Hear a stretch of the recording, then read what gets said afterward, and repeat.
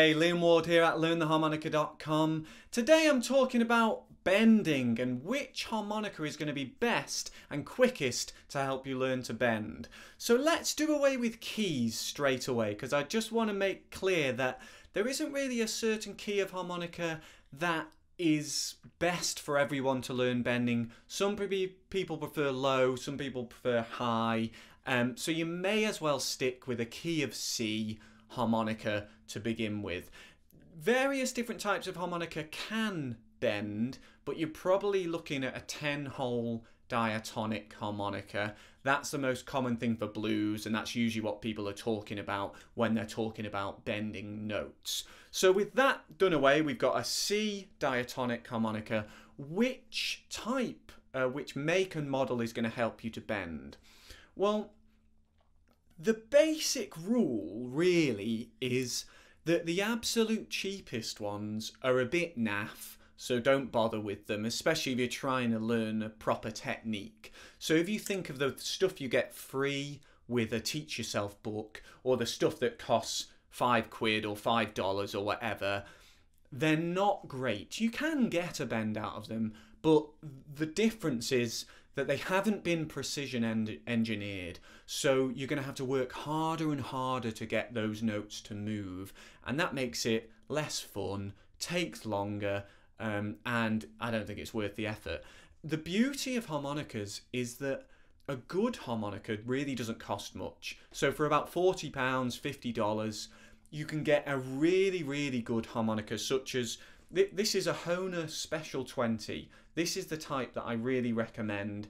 It's a mid-range harmonica. It isn't really expensive, but it's certainly not the cheapest. I gig with them. They're really reliable. They bend really nicely, but they're not going to break the bank. I want to warn you against, I mean, if you're a billionaire, do what you want, but I want to warn you against spending a fortune on a custom harmonica. You don't need one, especially not to begin with, just learning to bend. The point at which you might want a custom harmonica is if you're pushing your playing onto that next level, you're really pushing on as an intermediate advanced player, and you want to get that extra finesse, those extra 1 or 2% in terms of your playing. They can really help push that on.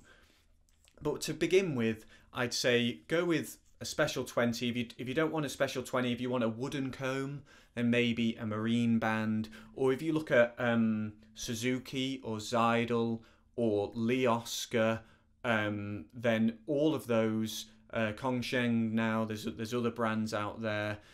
They all have mid-range 10-hole diatonics that will work absolutely fine for learning that technique.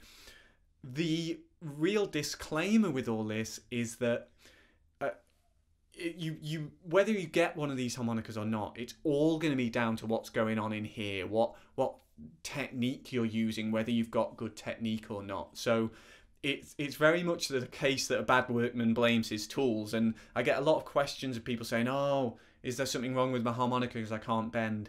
99.9% of the time it's technique. Every now and again you get a dud harmonica and it won't bloody let you play the thing, but most of the time it's down to just learning the technique. So if you do want to learn to bend, I have a video on how to bend notes on harmonica. You can just search on Google or on YouTube, but I put a link beneath the video, so do check that out. I hope that this has helped clear things up a little bit if you're looking at learning to bend. And if you have enjoyed this video, I'd really appreciate if you give me a like and subscribe to my channel. I put out free harmonica lessons every single week, so you get notified of those, and it really helps to grow my channel, and it helps me to keep making these videos, which I want to do for you. So I'd really appreciate a like and a subscribe. Until I see you again, good luck with your practice. See you soon. Cheers.